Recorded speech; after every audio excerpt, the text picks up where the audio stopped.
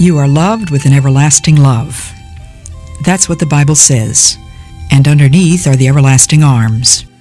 This is your friend, Elisabeth Elliot, talking with you this time about a glad obedience.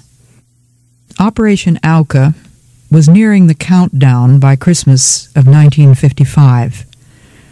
Operation Auca was an attempt on the part of 5 American missionary men in Ecuador, South America, to make an entrance into a tribe from which no one had ever come back out. The Aucas, A-U-C-A, a people known to be savages. They killed strangers. They were Stone Age people. They wore no clothes. But God loved them, and we knew that the gospel needed to be taken to them someday. Somebody had to do it, and Jim and Nate and Pete and Ed and Raj had volunteered to do that job.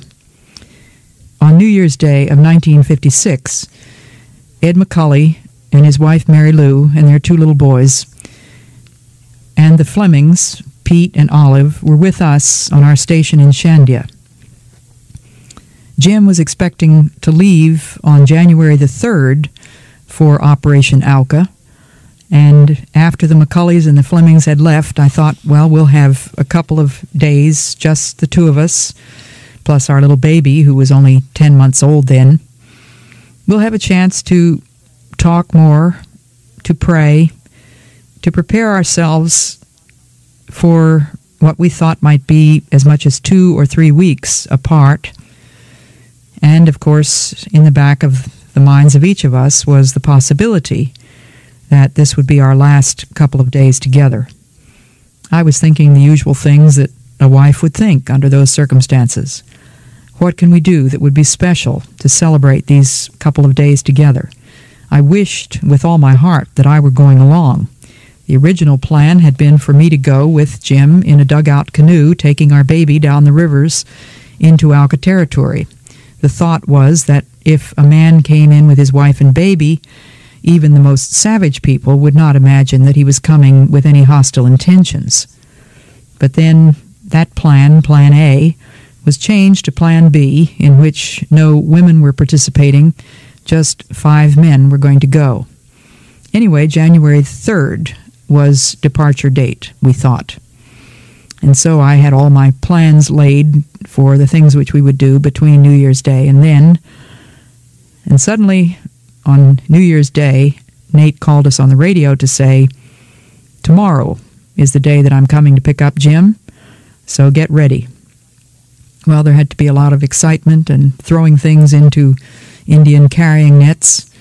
Jim got his harmonica, a snake bite kit, a flashlight, a Viewmaster with slides, thinking that that might entertain the Indians, a yo-yo, his language notebook, whatever else he could think of that he might need or that might amuse them. And what if he doesn't come back, I was thinking. What am I going to do in this jungle station? I knew that I didn't need to trouble myself about thoughts like that. Jesus has said, take no thought for tomorrow. Tomorrow will take thought for the things of itself. There was a last packing and a last lunch, and then the plane came in. Jim was ready. He grabbed the Indian carrying net, opened the door, slammed it shut, swung down the path with his usual big, strong stride. I looked back at the door. I thought, does he realize he might never slam that door again? But I didn't say it. In Nate's diary, he wrote about what happened that night. He was in Arahuno, Ed and Mary Lou McCulley's station, the place which was the closest jumping-off point for Auca territory. I drowsed off quite soon, but was checking the luminous face of my watch dial at 12:30, again at 2, and from then on I was on horizontal listening post guard duty. I prayed, tried repeating verses from memory, and even counting. My entire share in this business seemed to hinge on that first takeoff and landing. Then, too, I had told the fellows that I would only take one in alone on the first trip. That meant a lonely vigil for someone. Raj was ruled out because he spoke only Jivaro. Ed had already beat Jim by pulling straws, but Jim held out, claiming to be lighter. When I said a difference of 15 pounds would be decisive, they dragged out the bathroom scales. Ed was only 7 pounds heavier than Jim. "Why, you cotton picker," said Jim, "you've lost weight." Nate's diary went on. "If I should misjudge, Ed and I would really be in a fix." Well, he woke up that morning, had the radio contact at 7 o'clock, went out and checked the plane, and the 5 men met together for prayer. They sang a favorite hymn, "We Rest on Thee," to the tune of Finlandia. Jim and Ed had sung this hymn since college days and knew the verses by heart. On the last verse, their voices rang out with real conviction. "We rest on Thee, our shield, and our defender, Thine is the battle. Thine shall be the praise when passing through the gates of pearly splendor.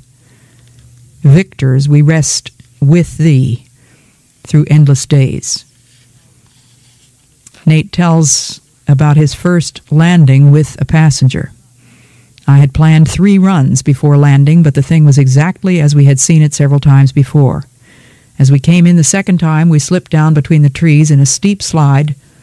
It felt good as we made the last turn and came to the sand, so I set it down. The right wheel hit within 6 feet of the water, and the left 10 feet later. As the weight settled on the wheels, I felt it was soft sand. Too late to back out now. I hugged the stick back and waited. One softer spot and we'd have been on our nose, maybe our back. It never came. We jumped out, rejoicing in the deliverance. The relief at being past that hurdle without damage dampened my sensitivity to the glaring possibility that I might not be able to take off. It was great just to be there.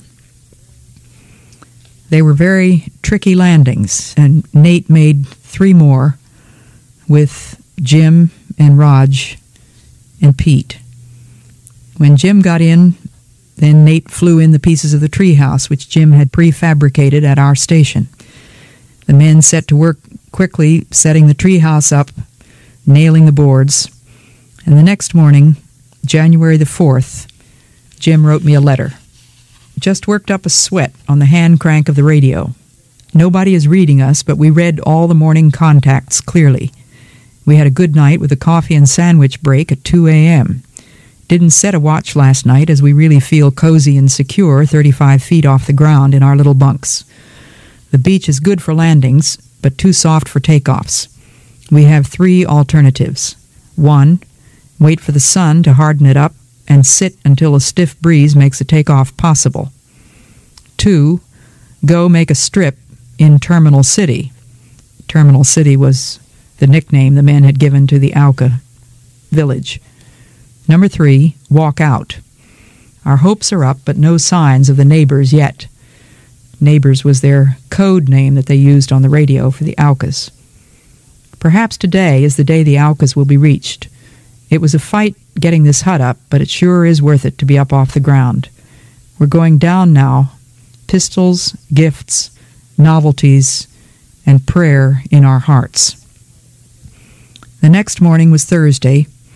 Nate saw some footprints from the plane, which looked as though they were headed in the direction of the missionaries' camp. A machete, which they had left as a gift on a distant beach, seemed to be gone. They went down by foot from their camp and found that the footprints were not new ones, and the machete was not gone, but only hidden by a leaf. They were disappointed, of course. They went back to their beach shelter, the flies, the gnats, and the heat. They spent part of the day shouting out the few Auca phrases that they had learned toward the jungle across the river, hoping that somebody was there, somebody might be listening and might appear. They had their notebooks. They made notes of everything that was going on. Jim went fishing, caught himself a 15-inch catfish, and made a stew in the pressure cooker. Then as Nate flew over the Auca village, he saw a man kneeling on a platform which they seemed to have built for the plane, pointing at the campsite as Nate flew over. "They know where we are," Nate said. He was elated. And then he wrote in his diary, "The engine skipped a beat over Terminal City, spark plug trouble.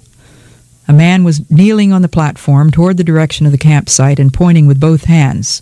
This really gave us a boost. We hurried back and glided down over camp, shouting the news.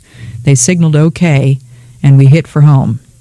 At Atahuno, we circled a couple of times, shouting a welcome to anyone who might be in the bush, then landed. After landing, Pete and I walked the airstrip with a gift machete. No soap. We find we have a friendlier feeling for these fellows all the time. We must not let that lead us to carelessness. It is no small thing to try to bridge between 20th century and the Stone Age. God help us to take care. Everyone is in bed and asleep here now, so it is left to me to go down the path and shut off the diesel. My little blank revolver is a welcome companion on such a venture. But safety is of the Lord. May we see them soon. Good night. And so their obedience was a glad one.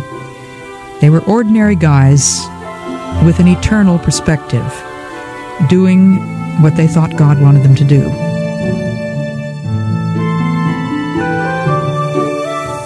A yo-yo and a harmonica, huh?